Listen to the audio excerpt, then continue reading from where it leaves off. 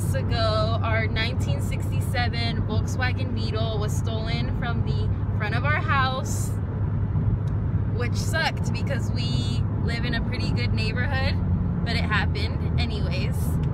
And from that moment that I realized that the car was stolen, I was like, that's it. I will never see that car again, because I had assumed that they had already taken it apart, even like from that very first day. Fast forward to yesterday, I got a call on my cell phone from an unknown ID, and I normally don't answer because, well, I don't know, does anyone ever answer? Well, I answered yesterday. I had a weird feeling, and it was a cop, and he said, "We think we found your car." And I was like, what? No way. So now we're on our way to this, I guess, like tow truck area, towing station. What do you call them? I don't know. And we are going to see if that's our car, which the cop said already, this is your car for sure. They scratched the VIN number apparently, but some of the numbers do match, and based on the location and whatnot, he says he is very certain that it's our car.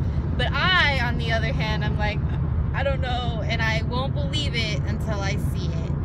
So we are about 8 miles away from the car, if it is ours, and I'll let you guys know.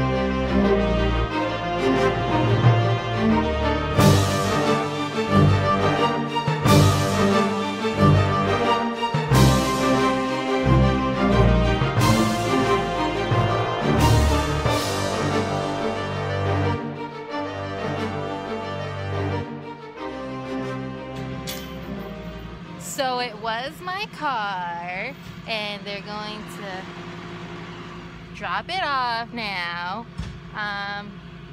But yeah, as you can see from the little clips, they had a little bit of fun in it. At least we got it back, even though it's like destroyed. But we got it back. So I'm like happy but sad at the same time.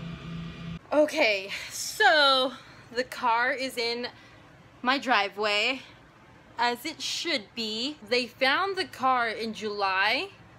I don't exactly remember when it was stolen, but it was a few months before that. They found it in July, and because the VIN number was scratched, they had to go through all the bugs that were stolen and everything. There was only a few numbers of the VIN number that were like that you could tell, and they matched, obviously, because it is my car.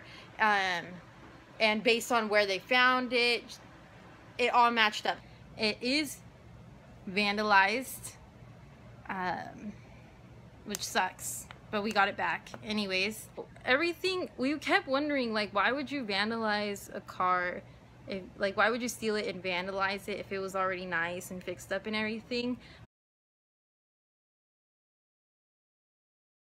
But then I read the trunk of the car, and in Sharpie or some sort of paint marker, I don't know, someone wrote, and I don't cuss, so I won't say the majority of these words, but it is in the previous clip that I showed you. It says, "Wait until your dumb butt is in jail with no one to talk to and effing starving. I'll be on the next mother effer while you burn in hell, and I'll be smiling, B-word." Again. So when I saw that, I assumed a guy had stolen it, cheated on his girlfriend, and his girlfriend got revenge on the car by vandalizing it, which kind of sucks because she should have vandalized his car, like his actual car, not a stolen one, because that probably would have been a little more painful to him. But he is now in jail. I asked the officer, and he is in jail for 5 to 6 years based on other charges, and this is just going to add to it. I asked him, and he said that it was like a girlfriend situation. We'll have to see what we're going to fix, what we're going to do, but we got it back, so it's a win, sort of. Yeah, it's a win. We got it back. We got it back. Yes. So don't steal, because it's bad. You're gonna most likely get caught. Why spend your whole life wondering, like, are they gonna get me today? Be careful today. Just don't steal.